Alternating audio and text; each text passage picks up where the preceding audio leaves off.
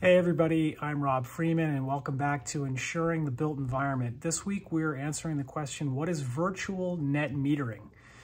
Well, to understand what virtual net metering is, we should first look at the definition or a description of what net metering is.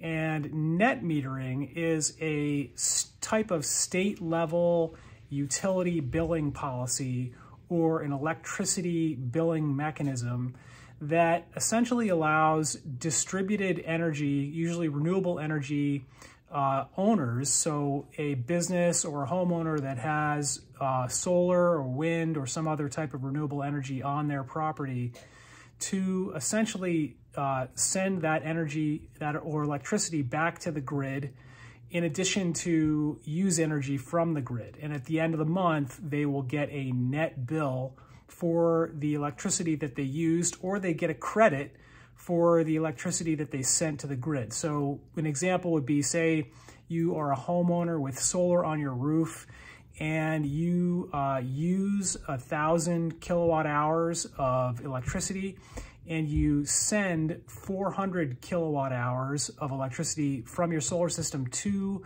the utility or to the grid, then you're gonna end up with a bill of 600 kilowatt hours. So 1,000 kilowatt hours used, 400 kilowatt hours sent back to the grid, and so that gives you a net bill of 600 kilowatt hours.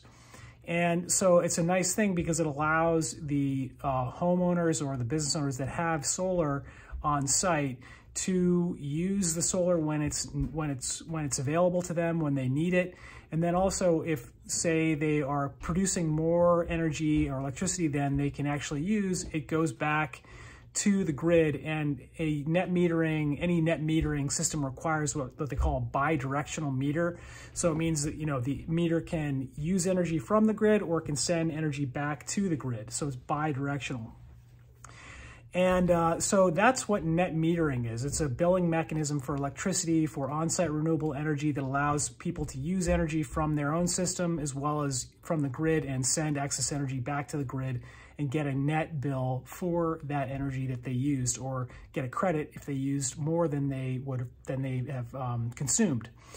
So what is virtual net metering? Well, virtual net metering is a concept in community solar, which is usually a utility scale solar system, usually a ground mount system, but it could also be a large roof mount system or a combination of those two, that is off-site somewhere, that allows individuals, homeowners, business owners, residents in an apartment building, basically anybody who couldn't otherwise get a solar system installed on their home, or maybe they are living in an apartment building and they just don't have the ability to put solar panels on their apartment building's roof.